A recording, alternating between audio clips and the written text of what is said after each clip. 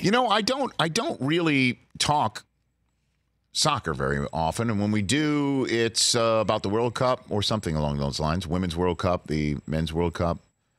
But I'm playing poker with my buddies last night, and we're flipping around. The Thursday night game was just not terribly compelling. You could kind of sense when Dwayne Haskins came in the game and threw the interception that gave the ball right back to a Minnesota team that went for it on 4th and short on its own 30-something. Right. Didn't get it. And I'm like, okay, now's the chance where Washington could potentially make some hay. Let's get the ball in the end zone. Let's use Dwayne Haskins' arm and get it in the end zone. And instead he threw high to McLaurin, and it was a pick. And once that happened, we kind of realized, like, this is the way it's going to go. We flipped back and forth. Clippers were up by 20 at that point in time. Early third quarter.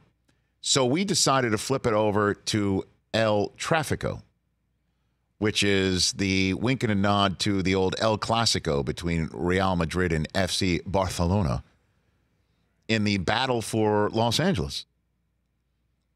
The LA Galaxy against LAFC, which is Will Ferrell and a whole bunch of other people's new team, essentially, here in Los Angeles. They built this beautiful new soccer-sized stadium right next door to the LA Coliseum, and the action was ridiculous. There were 8 goals last night, Chris. It was just nonstop back and forth. Yeah, I was surprised action. when I saw the score. And it was just a bunch of fun.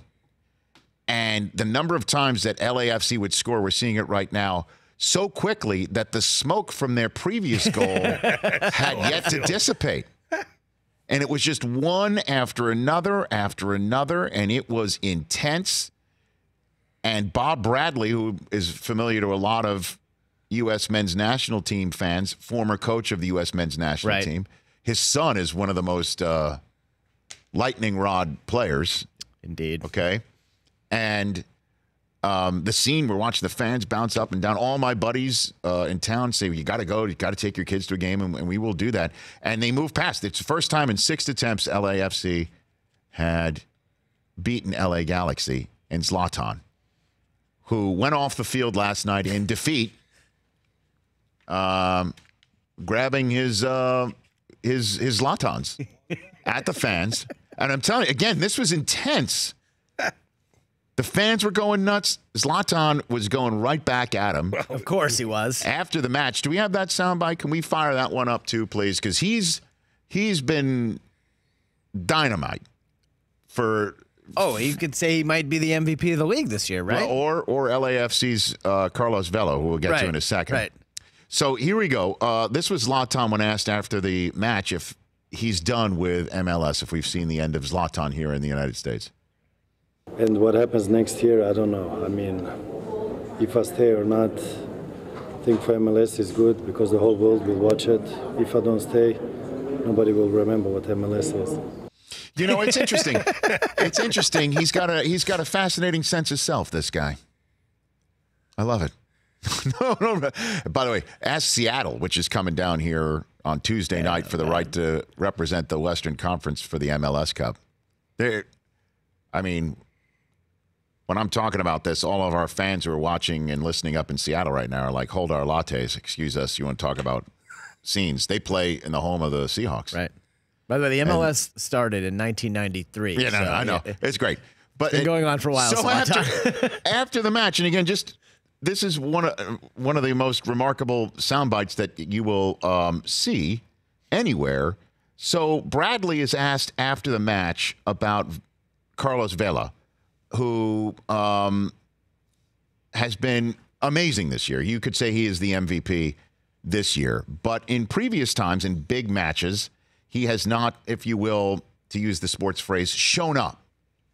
He has not performed as well in big games. So after the game, ESPN sent reporter Sebastian Salazar to Bob Bradley after the match. And again, this is a big moment for LAFC. And this is kind of one of those softball questions you ask a coach to gush about your star player. But Bradley didn't like the construct very well. Roll it. People have asked questions about Carlos Vela in big games. What can you say about his performance this evening? Who asked those questions? Over the course of his career, those questions have been asked. They've been asked this year?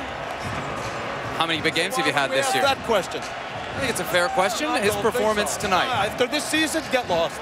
Get lost. Thank you, Bob. Get lost, and he walks away. And then looks back at him like... We might have a new drop, Mikey. Get lost? Yeah. New segment, Get Lost of the Week. That's not an unfair question. Not an unfair question. It's not an unfair question.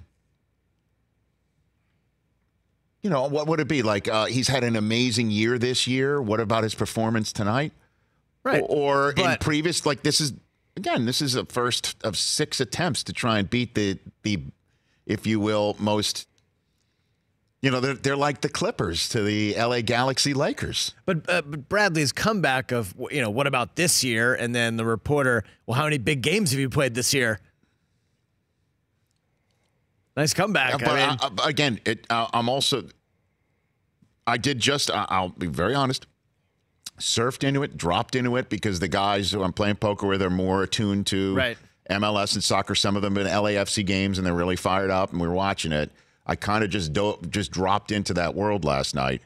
I was pleasantly enjoying, I mean, just the end-to-end action made it, and then just seeing the scene behind the goal, the LAFC fans, it was amazing.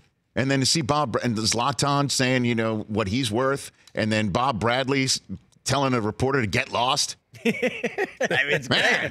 It's great. And everybody's thinking, like, everybody says LA's like a laid-back town. We are a laid-back town. But there's also that Larry David undercurrent in this town, too, where there's a lot of people in this town who are underrated, angry people. Like a farmer's market that Susie likes to go to a lot. The farmer's market. You think sometimes, I'm going to call it my local farmer's market now. There's like a farmer's market. Susie likes going there. She loves shopping there. She loves doing, getting all sorts of. Sure. And there's, and not the people who are selling their wares and goods. The people who are going to buy it. Exactly. And you think, hey, we're all here to support local growers and farmers. We're here to all support local agriculture. We're all here to support clean living. What is your malfunction? Lady with 15 bags? You know?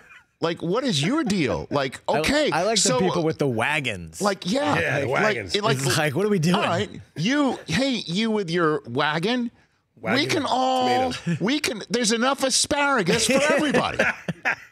Like, they're not going to run out of kale at the farmer's market. I don't like going anymore. I don't even like going. Oh, really? I don't like going because it's just, I got enough angst. Yeah. I don't need farmer's market angst. I don't need it. By the way, that's a great. They're crazy in LA. Fantasy name. FMA. Don't need it. The people watching, though, at the farmer's market. No, I know here in Los Angeles, it's great. It is next level. I understand. Santa Monica's was epic back in the day. I get it. But right there, that's underrated, angry Los Angeles. Could you imagine if that sort of vinegar was applied to like Angels Dodgers? Look at Bob Bradley looking back at you. Like, that's the look I got when somebody like thought I was trying to cut in line for some blueberries. Send me that screen grab, please, LABC. You got Bob Bradley just pissed off. Like, don't ask me about Carlos Vela from 2 years ago. Get lost. Get lost. What a great old man phrase, too. Get lost. That is. Where is that, you know what, in vinegar when it comes to like other battles for Los Angeles? Even Clippers, Lakers. Lakers are like, oh, yeah. I mean, but they're getting nervous. They're getting there. I mean, LeBron said there's no rivalry. That was great. I mean, that was great. For more of The Rich Eisen Show, tune to Audience Channel 239 on DirecTV for free on BR Live or download the Rich Eisen Show app.